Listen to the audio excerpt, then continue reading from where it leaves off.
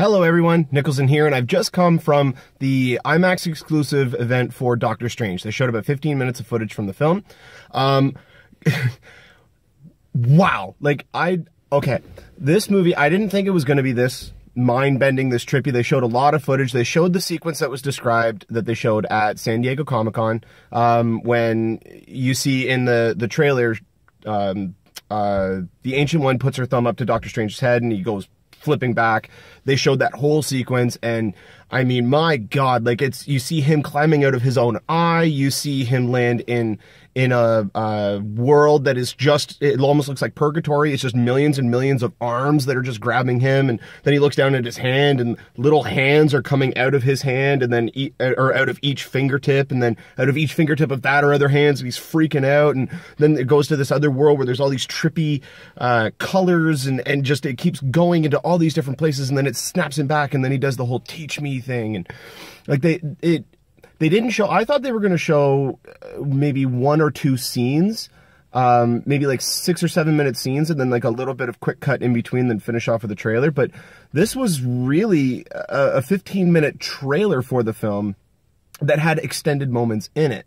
Like they showed that whole sequence again. Like I said, they showed the car crash, which is just insane. Like it's so brutal, and it goes into a lot of detail about that. They show, oh man, I'm even trying to just still recuperate. Like they showed a good section of the ending where, or not the ending, but the end fight where they're being chased and they're going through and they're opening up portals, and just the way that they utilize the action and magic in this is absolutely incredible. You get to see Caecilius's weapon, or the way that he controls his magic, and it's almost like it's an invisible sword that he conjures, and Doctor Strange with his, the green shield that he has.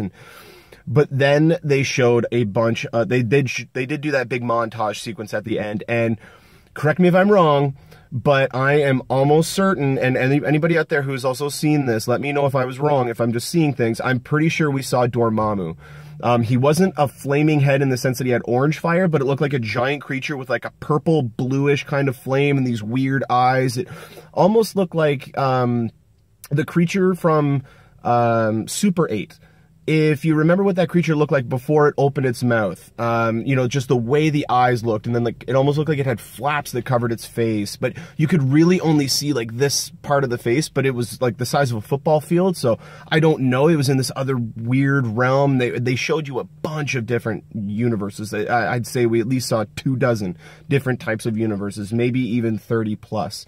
It was just absolutely extravagant and incredible what they're doing in this film, and definitely see it in IMAX. The way they presented it in IMAX was incredible. The intro video by Benedict Cumberbatch was sick because it was in regular format, so it had the black bars along the top and bottom, but then he pretended to use his powers, and he did this, and then the black lines went up, and so and then he made a joke about it. Like, it was a really cool presentation. The sequences that they showed were absolutely incredible. You got to see banter between him and Doctor Strange and Rachel McAdams, which they have a really nice chemistry, I thought. You get to see a lot of sequences between him and Wong, and how hard-nosed Wong is, and how he's a no-nonsense type of guy, and it was just great seeing their interaction, especially the quip where Doctor Strange goes, oh, well, people used to think I was funny, and Wong retorts with, did they work for you? And then Doctor Strange's like, well, I'll see you guys later. It was just the way they're interacting. It's so true to the comics, but in the same way, it's updated and modernized, and so I thought it was just incredible there. Now, I'll end with this. Okay, first off, I'll give my closing statements, and then I think they might have shown a spoiler in this footage. But just overall, if you guys haven't got your tickets already, they are on sale. Make sure you see this in IMAX. They've converted over an hour of the movie into the IMAX format, so it will be the full screen. It was breathtaking. It was incredible. The visuals, the graphics, everything in it was absolutely spectacular. I didn't have any complaints except for what I'm about to say now. So if you guys don't want to know potentially any spoilers or anything like that, you guys can shut this video off now. By the way, you can follow me on Twitter and Facebook at Nicholson, Niklsun, and look for new videos coming back, hopefully in the next week or two. So with the spoiler, I am pretty sure that they showed Caecilius killing the Ancient One in the trailer. There is a hooded figure. Now, they haven't really revealed who the hooded figure is. I think it's the Ancient One. The hooded figure you see in the trailer, which is going like this, and you see all the buildings all warping and doing that kind of stuff. She's standing next to Doctor Strange, and Caecilius pulls out his invisible sword thing and stabs her in the stomach. It was part of a montage, so they didn't really linger on it too long, but I did catch it. I don't know if that's considered a spoiler, but I really hope not.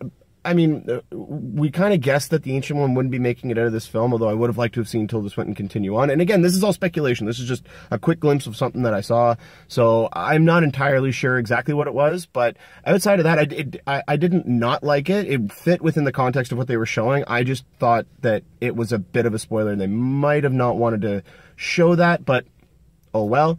It's out there. But other than that, no, like the visuals, the mind bending, I still have that shot of it going into Benedict Cumberbatch's eye and then him climbing out. And oh, the ending, the very last bit that they showed was a sequence of him. It was almost like him falling, but the camera was him, and he's going through his face and his mouth over and over again, like a kaleidoscope, like, and it went through like maybe 50 or 60 of them. Just, it was just, like, that's what we're getting. That's the type of experience that we're getting. I cannot wait to see this movie. It opens up in just under a month. It opens up on November 4th. So make sure that you guys go out and check this movie out when it opens, because I doubt you guys are going to want to miss this. It looks absolutely incredible.